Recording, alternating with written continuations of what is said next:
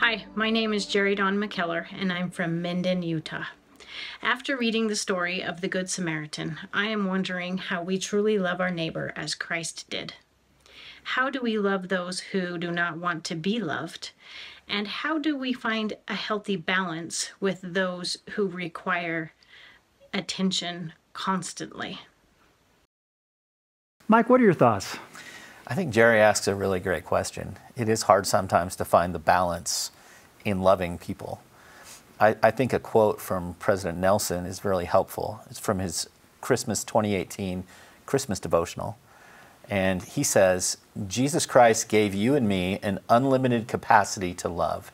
That includes the capacity to love the unlovable and those who not only do not love you, but presently persecute and despitefully use you.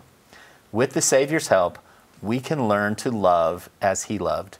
It may require a change of heart, most certainly a softening of our hearts, as we are tutored by the Savior how to really take care of each other. My dear brothers and sisters, we can truly minister in the Lord's way as we accept his gift of love. And I love that imagery of the Savior as our tutor. Tutoring is not usually something that we look forward to. We think it's because we have a problem. But I love tutoring because somebody that knows the subject really well is willing to come and take some one-on-one time with us.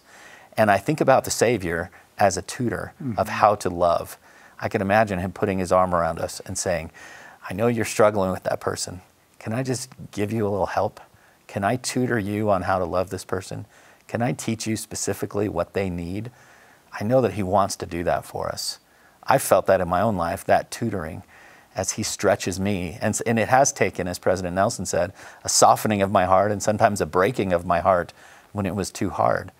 But it's something that the Lord wants to get us to, where we're loving the way he loves. And he doesn't expect us to be there right now. In fact, he offers free tutoring, which I think is beautiful.